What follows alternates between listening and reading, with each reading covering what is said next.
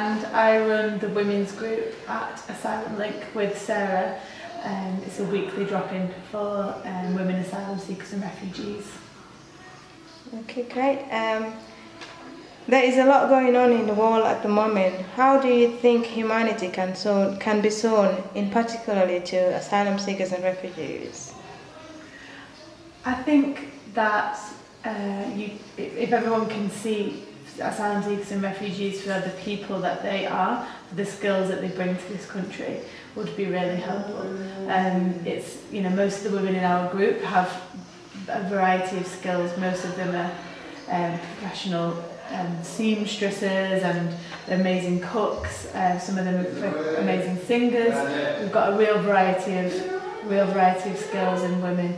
Yahweh, Yahweh, Yahweh, Yahweh, Yahweh, Yahweh, Yahweh, Yahweh.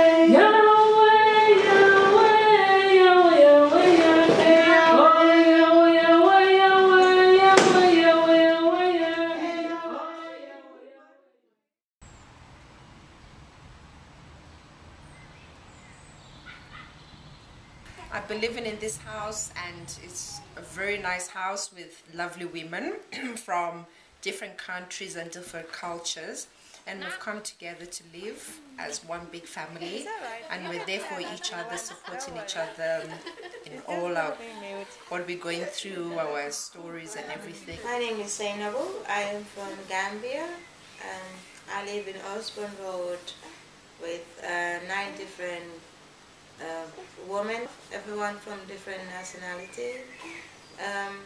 We all came here with no family or friends, and it's really not easy, haven't been left by yourself. But something that means a lot to me is we work together, we cooperate, and the help that we all get from each other as family. Drink by this, like this, okay? Allah knows if you drink better. You want? Yes. What has Liverpool given you since you've been here? To me, since I've been in Liverpool, I've learned quite a lot. I've been opportune to meet a lot of people. So many people has inspired me so far, and I've been able to join so many groups that I love, that I've been dreaming of to join. I've met quite a lot of nice people. Great. Do you feel valued and accepted or respected within the community? Oh yes. As a refugee? Oh yes, I do. Okay. I've learned quite a lot from being here. Music-wise, I've been able to play guitar. That makes me very happy. It's one of the things that I never dreamt that I could ever do. But I can do that now, you know, and I'm happy.